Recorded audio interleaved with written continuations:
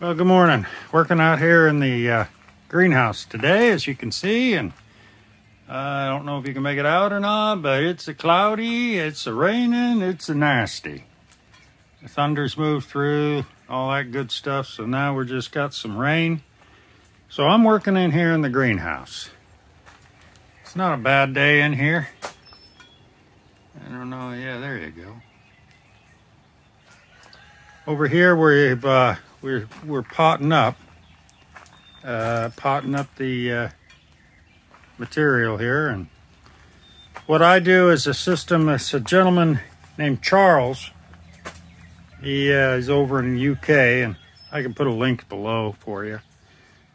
He does a lot of pretty cool stuff. One of the things that I noticed he did, and I started doing it a while back, is basically planting in these. Well, he uses big flats. I don't have that opportunity. I use little ones because I don't need as much as him. But I still get a lot. What I do is, he calls it pricking. I know, weird word, but here's an example. These are my Rose OGs. They're a heirloom tomato. This is seed that I collect from my own harvest when the end of the season comes around, so I can plant them again next year. And basically I plant them in this flat here. And what is this? This is, let's see, what is this? This is what this is. This is from Wally World, and it's a thing that meat comes in that I get those from people. Pretty cool. Anyway, they got some holes in the bottom drilled in so that they drain out. But nonetheless, I plant my stuff in here. And then what I do is I come in with a little Sharpie and I dig in the soil and I uproot a plant like that. And there you go. There's your roots. I bury it almost up to the top up here. And what that is this here. As you can see, in here we've got some Romas, super beefs, yellow pears, Rose OGs, Rutger. Those are all been pricked out of the container. I got these containers here now are done. I got what I need out of them. And the only time I use actual celled is if I do flowers.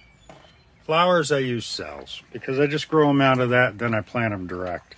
It's like these here. These are a sunflower, and they work out well. These here are going to be the same thing. I'll prick these out when they get bigger. These are all peppers and herbs. I've got a few onions coming up. Had some trouble though because of the weird temperature. As you can see, I have some heat tape that goes down the center to help out, and I haven't had it on in the last couple of days, so everything's been okay. Over here we've got some radishes growing. We've got some lettuce, but I've got some failure on the backside. I don't know what happened this time. I'm not using the pricking system here, and I don't care for it. So I'm going to probably go ahead and start some new lettuce, wipe this crop out, and start over.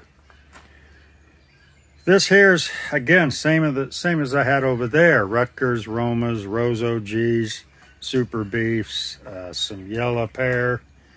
Over here I also got some red cabbage. Some white cabbage, which is the Copenhagen variety. Some more yellow pears. Yeah, I got plenty of tomatoes. So, well, I also share my tomatoes with my neighbor over yonder in that yellow house. And then on occasion, I share them with a gentleman named JJ. I don't know if JJ wants them, but we'll see. Anyway, we're working on it. We're getting our plants going here. Everything's well. I hope everything's well with you.